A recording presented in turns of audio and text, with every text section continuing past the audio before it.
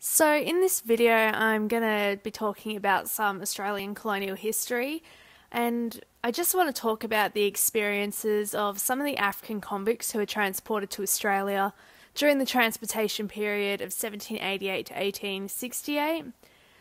In this video, I'm going to discuss two specific individuals and their lives, not really a general overview of the African experience in colonial Australia. And I'll probably make a couple more videos on a few other people later on. And I'll just mention here that, just for some general background information, that there were 11 African convicts who arrived on the First Fleet, and they were all convicted in Britain but had initially been from America. And this is at least partly due to the American Independence War, when the British offered freedom to slaves who defected and fought or worked for the British. Mostly men had defected, but there were cases of women, children, entire families escaping and defecting to the British. So estimates of the black population in Britain at the time fluctuated from like 3,000 to 15,000 to 40,000. They typically lived in the most impoverished areas and near the river, where casual work was sought, or they survived as best they could. The majority were located in London in the 1780s, particularly the East End, and there was also a big population in Deptford. Additionally, a large number of black servants lived in Westminster and also a parish in the west of London, just based on records of baptisms for black adults. Also, many of the black inhabitants of Britain were also sailors, as well as the refugees who came from America or servants. The majority were also male, so there was a gender imbalance among the black community in Britain during this time. So many of them did marry white British women or Irish women, and due to these interracial marriages that were occurring, it could suggest that there was not much stigma attached, or at least there wasn't much stigma among the poor. Edward Long said that lower class women were remarkably fond of the black men. There was also an idea to send convicts to an area of West Africa, and there was a shipload of them who were sent to there, basically to protect Britain's slave interests in the region. But this turned out to be a major failure, and a large number died, and others, they just weren't controlled very well. They were getting drunk and causing a lot of issues. There were then plans to send many of the African people in Britain to West Africa. I believe it was on a voluntary basis, but I don't think it worked out. And yeah, the plans to send convicts to West Africa were then deserted for Australia. So if you want to know more about that, Cassandra Pybus does give more detail in her book, Black Founders, so I will provide a link to where you can get that book if you're interested. Also, later on during the convict transportation period, there were more African convicts who were sent from like South Africa, Mauritius, the Caribbean, as well as Britain and the United States. I also just want to give this warning now before I begin that this video may contain the names or images of deceased Aboriginal and or Torres Strait Islander people. So first I'll start with John Caesar, who was transported on the First Fleet and is cited as the first bushranger. That is a person who, fled to the bush and took up arms, surviving by robbing people, kind of like a highwayman.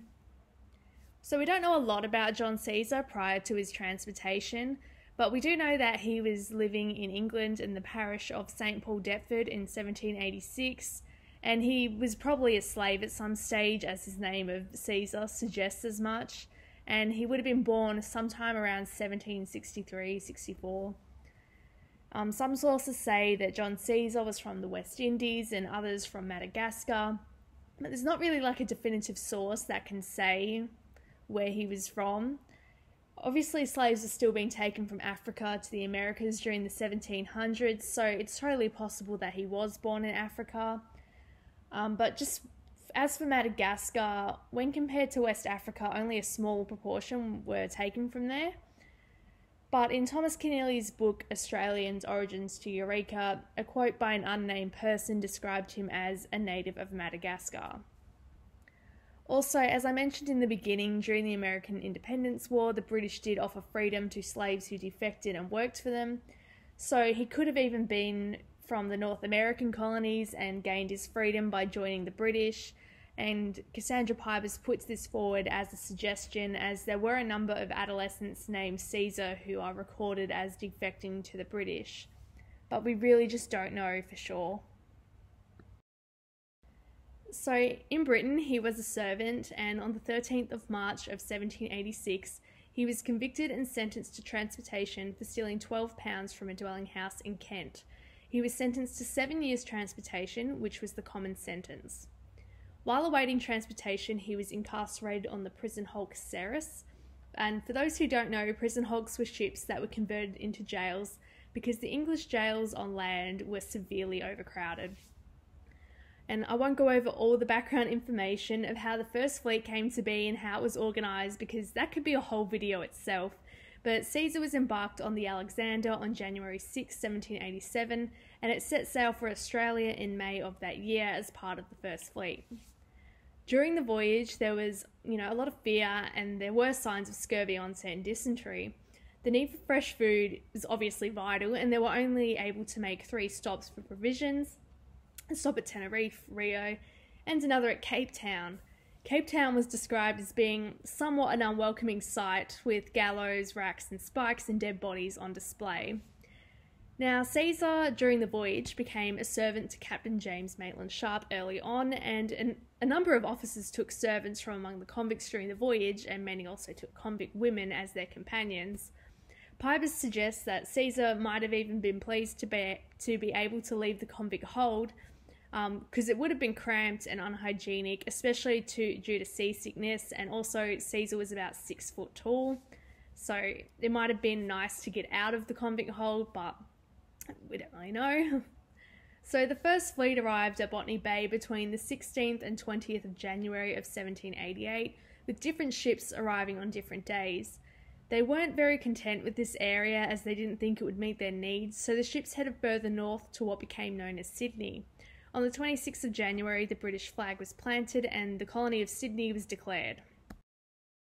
In Sydney, John Caesar gained a reputation as one of the hardest, toughest workers in the colony. In late April 1788, Caesar was charged with stealing rations, specifically 4 pounds of bread from the tent of another convict. Caesar denied this and claimed that the bread was given to him by Lieutenant Sharp. Sharp did give testimony, but the record for this case is now incomplete, so we don't know what Sharp said, whether Caesar was found guilty or not, and if he was found guilty, what the sentence was.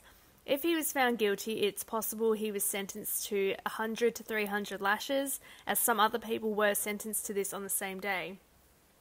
Also, a 17-year-old convict was executed for stealing bread, and his body was left hanging on display. According to one source, on the 29th of April 1789, he was found guilty of stealing tobacco with another African convict who was known as Black Jemmy. However, Cassandra Pybus asserts that they were in court for separate offences on the same day. The convict known as Black Jemmy was in court for stealing tobacco, whereas Caesar was there for another unspecified charge of theft, and he was sentenced to another term of transportation. This time it was for life. The other convict, Black Jemmy, was sentenced to receive 500 lashes. Just 2 weeks later, Caesar absconded into the bush with a gun he had stolen from a marine.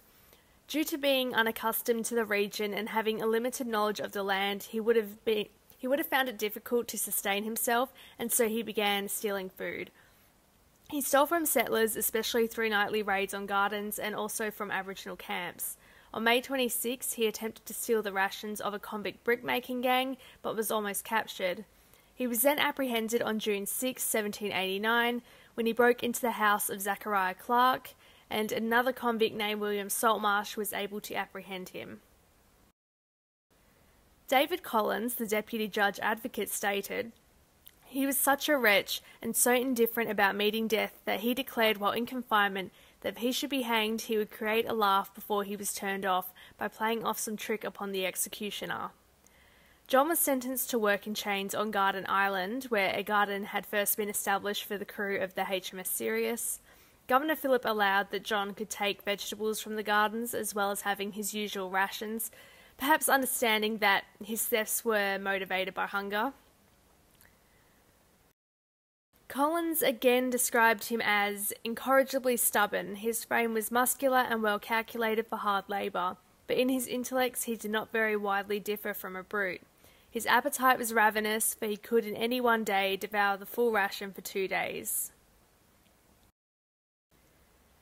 A few months later, on December 22nd, 1789, he was still on Garden Island, but then he stole a canoe and absconded with a gun after his chains had been removed.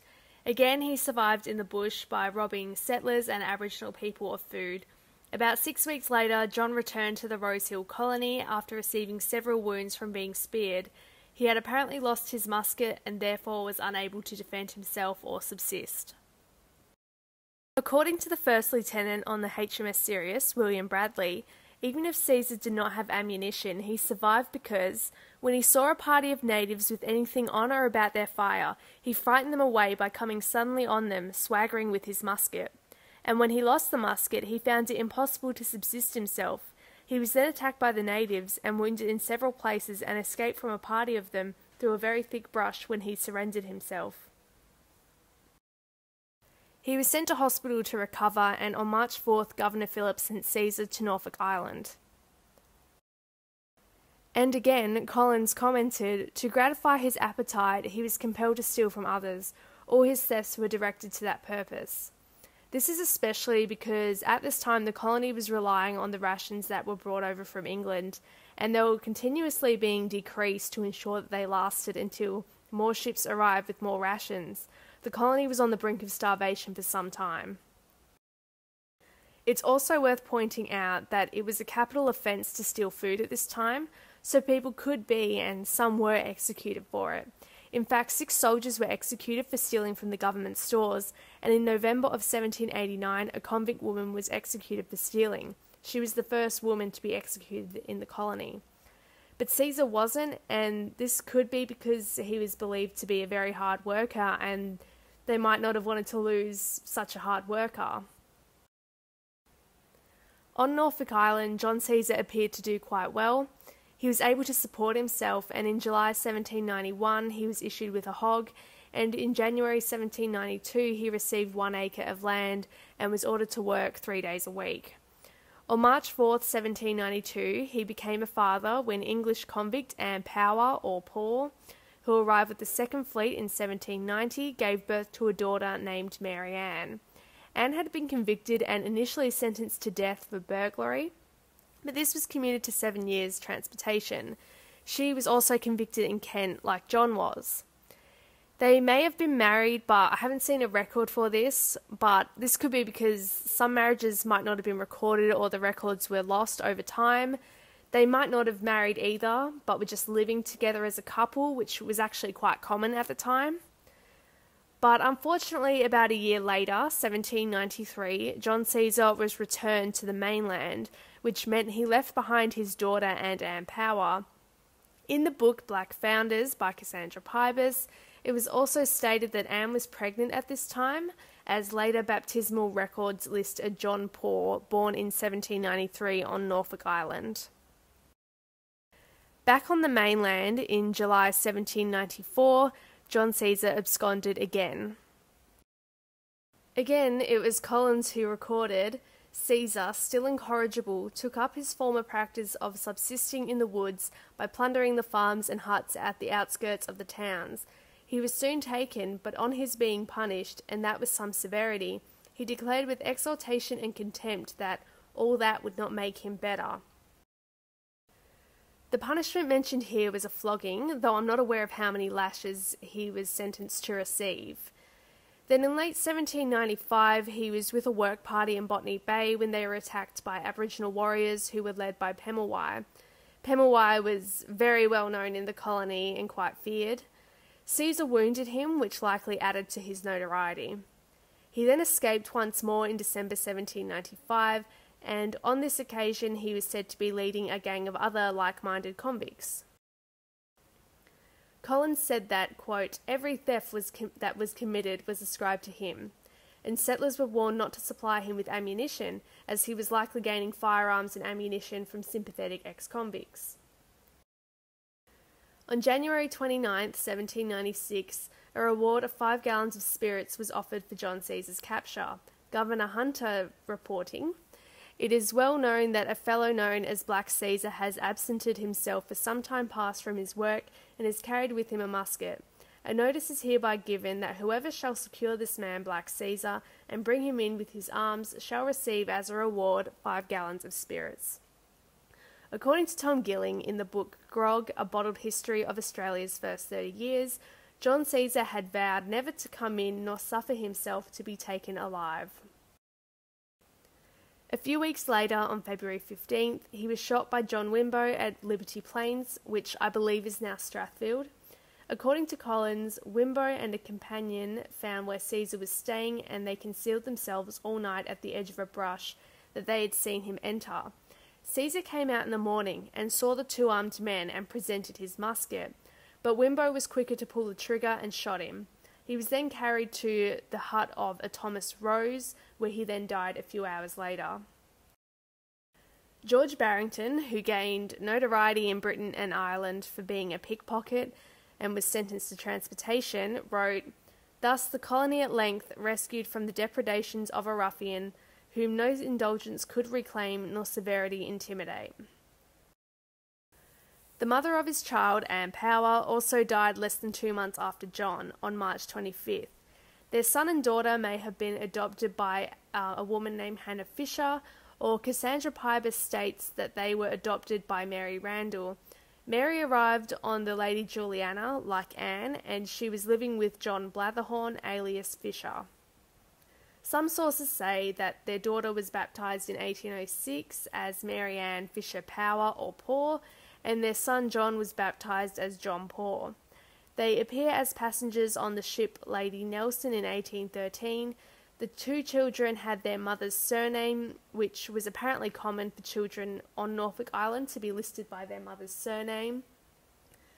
But John does not appear in records afterwards, and most sources don't actually mention that John Caesar had a son, just that he had a daughter. I also have not been able to locate records for Mary Ann. However, Cassandra Pybus stated in her book that Mary Ann had at least 2 daughters to an unknown man, and she married twice before dying in the mid to late 1820s in Van Diemen's Land. This is also just a list of the 11 African convicts who arrived on the First Fleet.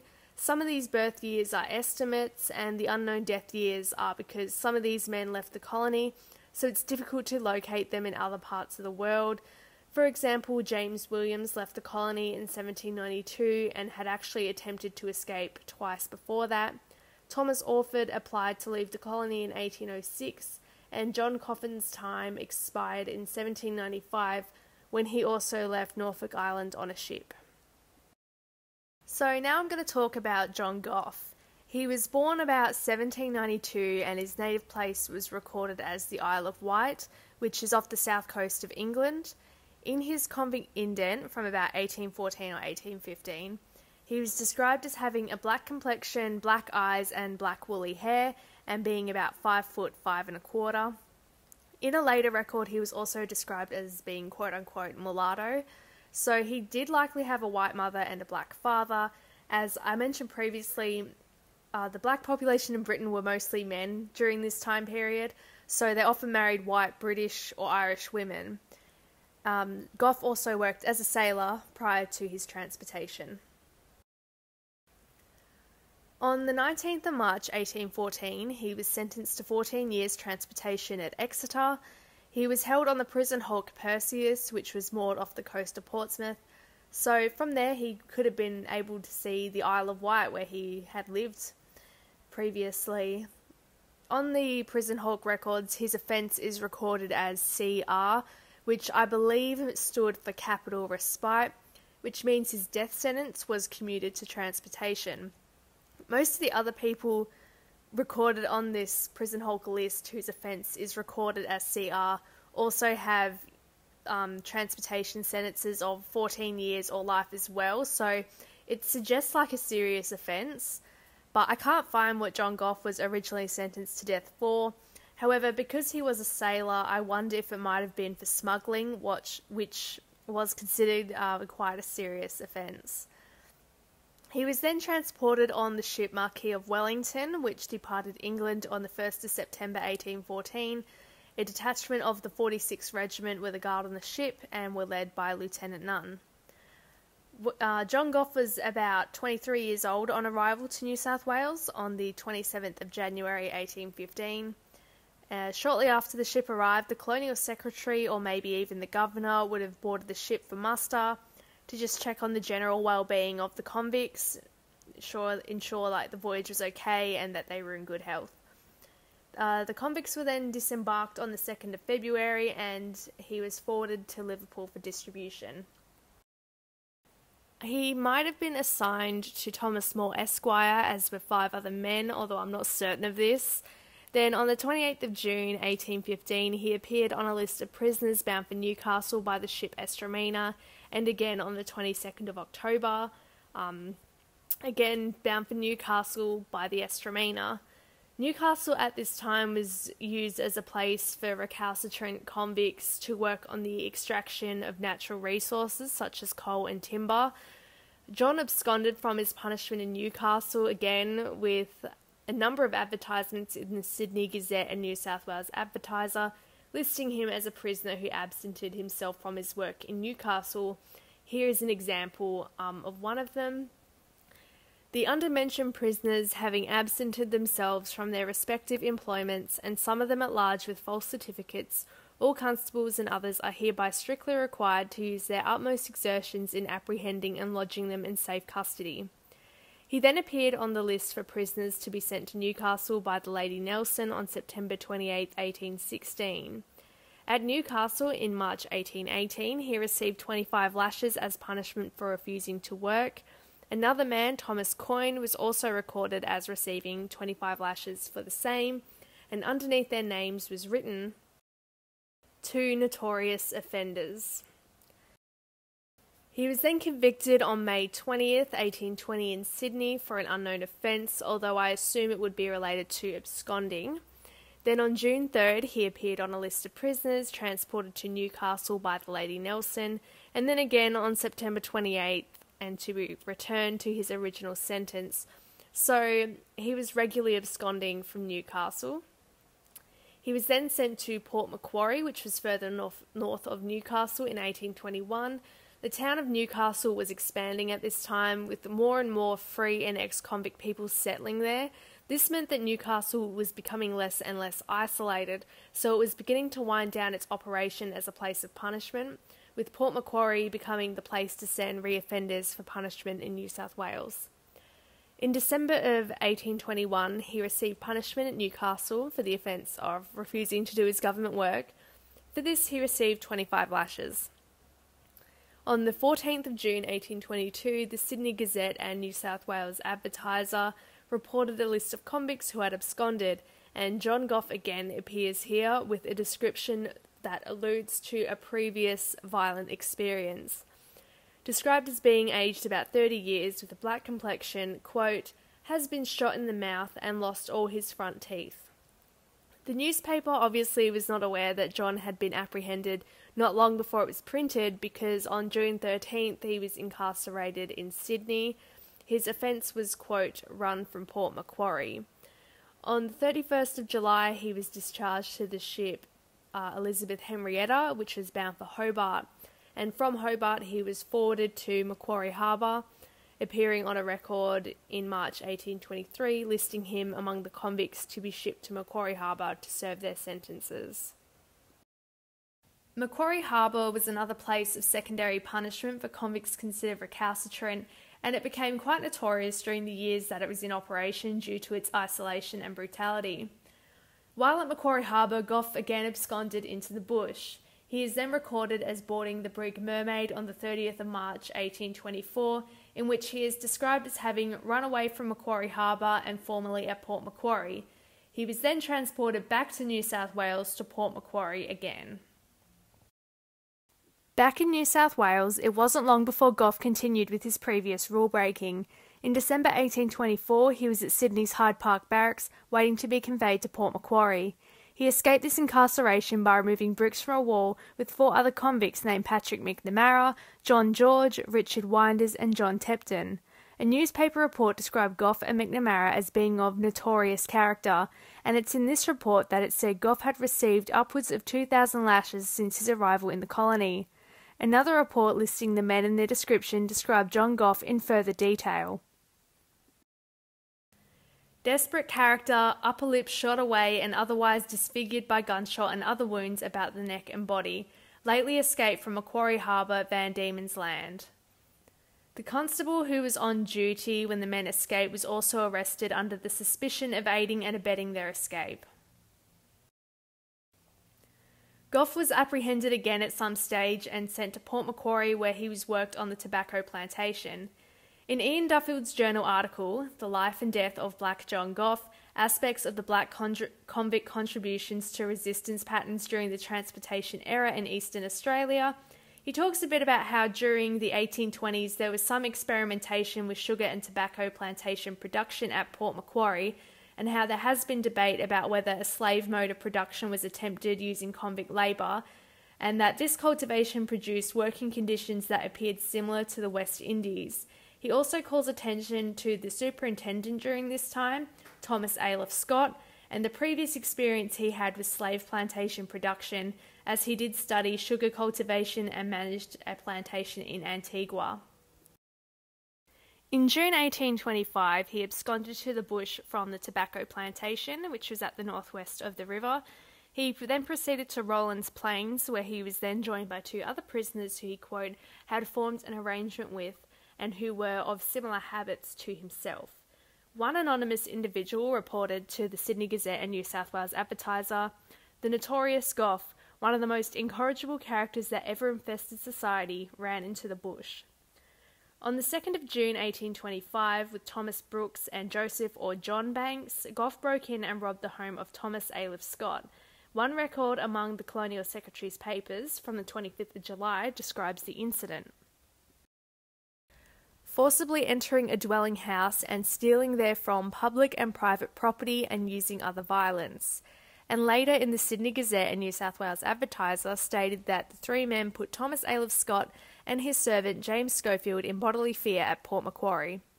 Goff was also again described as a runaway from Macquarie Harbour. The day before the robbery by Goff and the other two men, another individual who was known as Captain Brown, who was also referred to as an infamous character, had interrupted a soldier and a constable between the prisoners' gardens and the plains, and managed to take the musket from the soldier and tied the two men to a tree overnight. On Saturday morning, Goff with a party of 8 men headed to an area known as Prospect, where they committed another robbery. However, most of the provisions that were believed to be of use to them had been removed in anticipation of another robbery. The main item that was stolen by the Bushrangers was tobacco.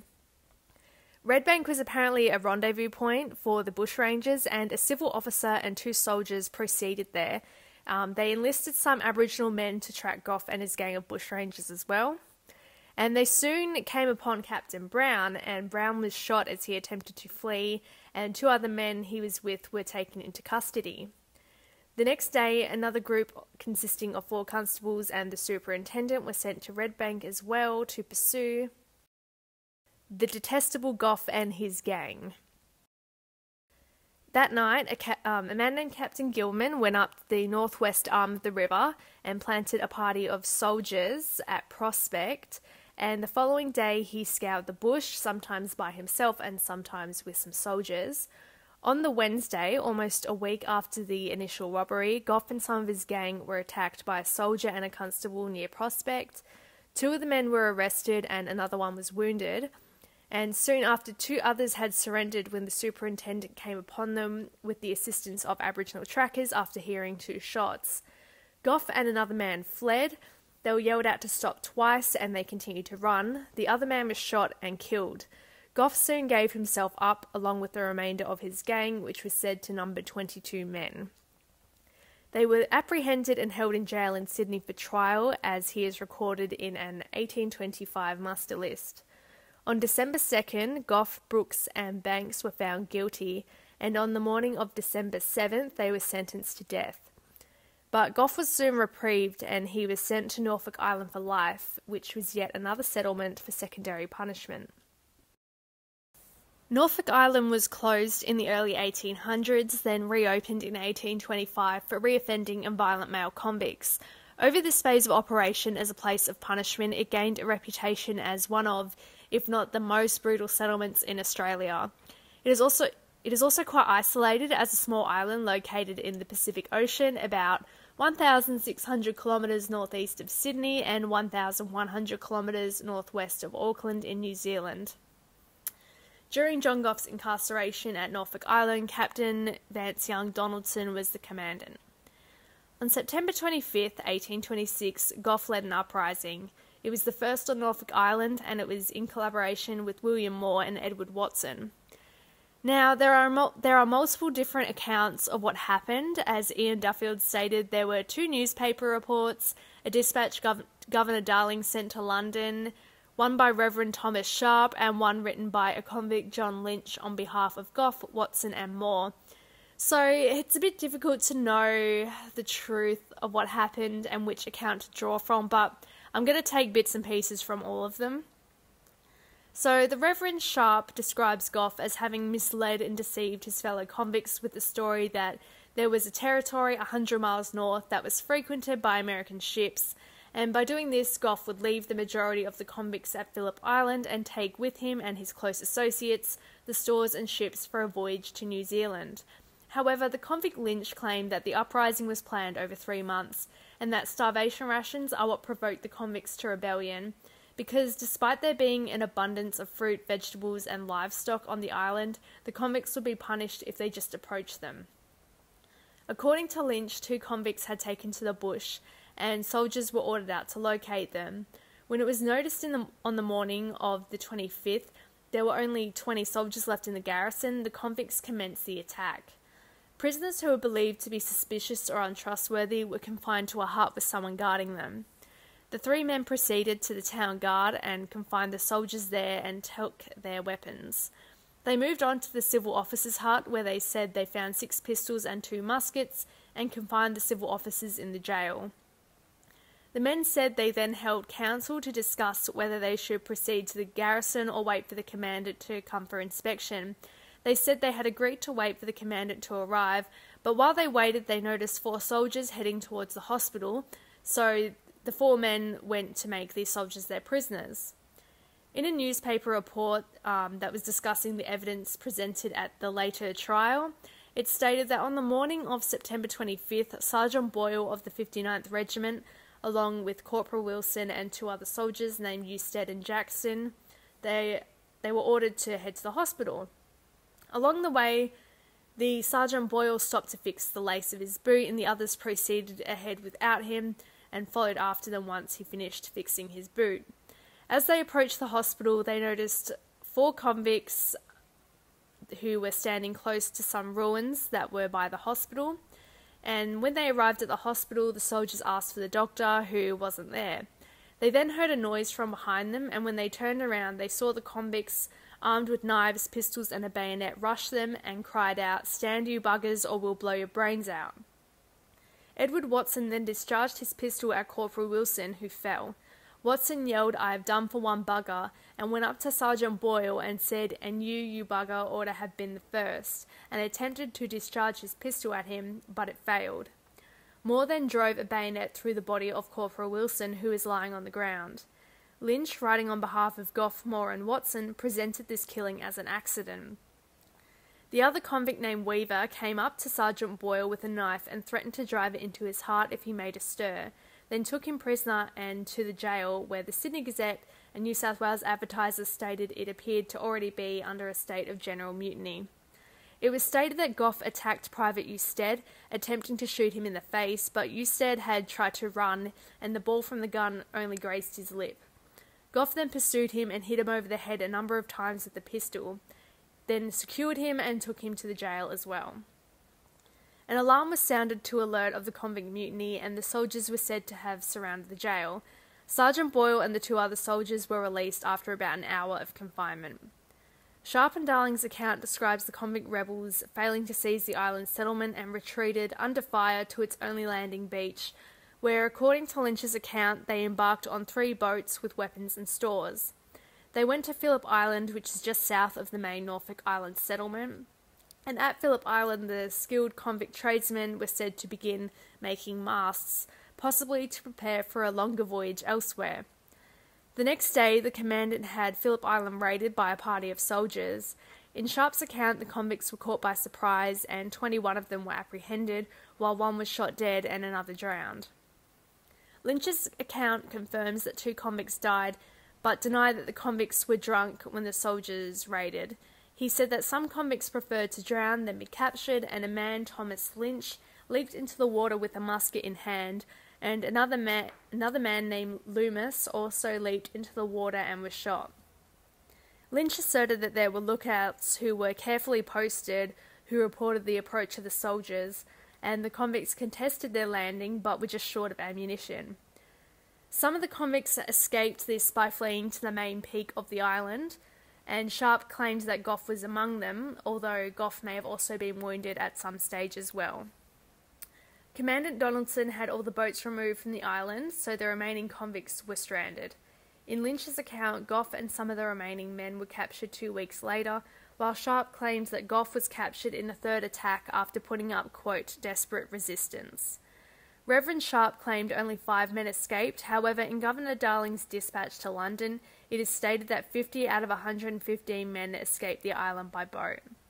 According to Lynch's account, it was a collective movement, but Ian Duffield also pointed out that while some level of agreement among convicts would have been necessary, Lynch would be unlikely to highlight the leadership role of men who are facing a death sentence.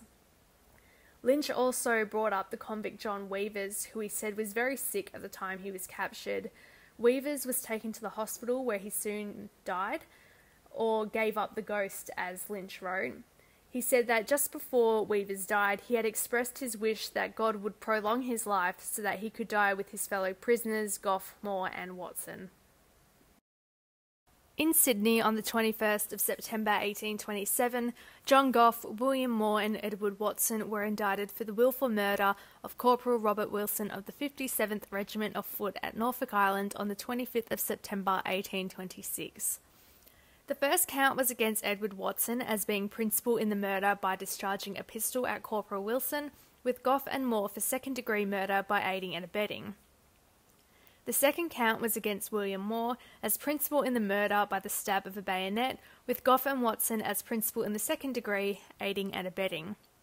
Evidence was presented to the court, and afterwards John Goff attempted to defend himself. He, quote, entered into a lengthy detail of alleged hardships he had suffered on Norfolk Island, and stated that the convicts' rebellion was in order to gain their liberty, not to murder, and denied having played any part in the death of the Corporal Wilson. Moore and Watson did not offer a defence, and the jury found the 3 men guilty. The Chief Justice then thought it necessary to express his opinion on Goff's statement. You, John Goff, have detailed to the court a long complaint of the hardships you have undergone, of your love of liberty, and of the degree of violence which you thought yourself justified in using to obtain it. By your own statement, your whole life has been one career of crime. You have declared that you have been in every penal settlement in the colony, and the inference naturally to be drawn from such a fact is that your offences have been of that nature which render you unfit for any other situation.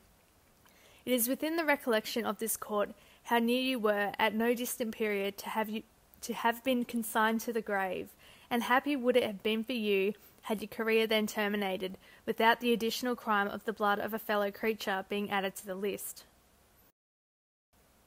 Whatever hardships you might have had to complain of, and you should not forget that they were the consequences of your own act, how could they have affected the present charge against you, or in what way were they connected with the individuals whom you assailed, when, perhaps induced by disease or some other cause, they were proceeding to the hospital, unsuspicious of your purpose, and the life of one of whom you took away.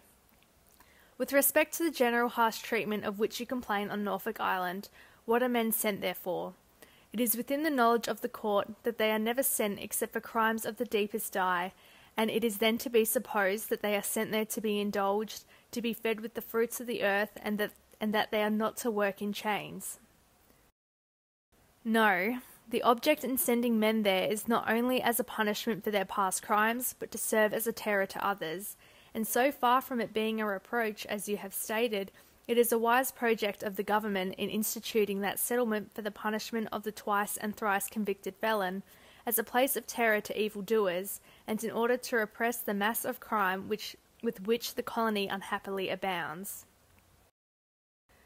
Goff, Watson and Moore were then set to be executed on Monday the 24th of September 1827, almost exactly 1 year after the uprising. On the Monday the 24th, a crowd gathered to witness the execution. A few minutes past 9 o'clock in the morning, the three men, Goff, Watson and Moore, were led from the condemned cells into the execution yard.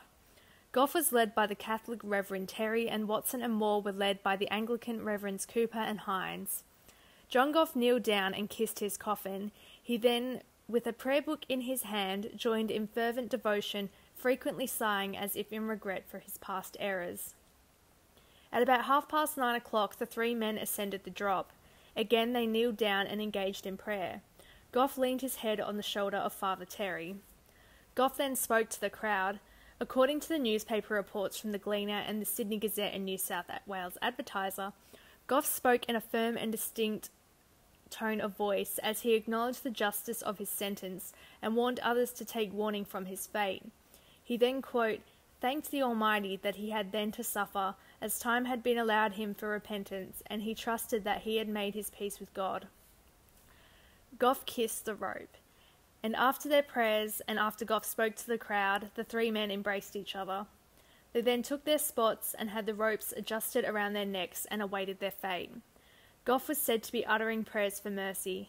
As he uttered these final prayers for mercy, the drop fell, and in a few seconds, the unfortunate men ceased to exist. The bodies were then handed over for medical dissection. Death masks were made, and a comment about Goff was made, saying, quote, his skull is said to present a fine subject for the observations of the phrenologist.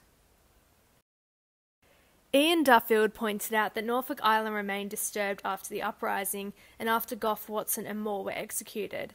In October 1827, a man who was involved in the 1826 uprising, Patrick Clinch, escaped confinement and made an attempt on the life of the new commandant, Captain Orman.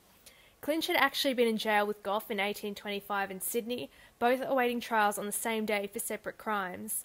Like Goff, Clinch was sentenced to death, then reprieved and sent to Norfolk Island. A few days after making an attempt on the commandant's life, he was shot dead by a patrol. I guess the reason I chose this topic to talk about is because a lot of things get forgotten in history.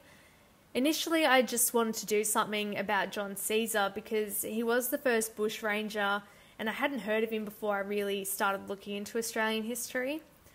Convicts and bushrangers were a big part of Australian history and the folklore that developed here, and people have been really fascinated by bushrangers and some became quite romanticised, so they have been depicted in Australian media a lot, but these depictions often focused on a handful of people when there really were so many bushrangers. And not only that, but I don't recall ever hearing much about rebellions and uprisings and riots that happened besides Eureka, so that's why I wanted to talk about John Goff as well. And like I said, things in history can get forgotten, and when we think of Australian colonial history, we tend to think that it was pretty much all British and Irish people and Aboriginal people. Not everyone is aware that there were African people here during that time period, so I think it's important to acknowledge this. And I would also argue that although they may not have been a significantly large population, they did contribute to the history and development of Australia and did contribute to the folklore as well. And also when we're talking about some of the African convicts and even the free African people who came to Australia, not all of them were bushrangers and leading rebellions, of course. Many of them did live regular lives, settle down, have families. But yeah, I just think there's so many interesting stories in history that we don't often hear about, and obviously it's the big events that get the attention and the lives of people involved can often be overlooked, which I understand, but I also think it's a shame as well because the individual stories are what I have found so captivating since I got into Australian history.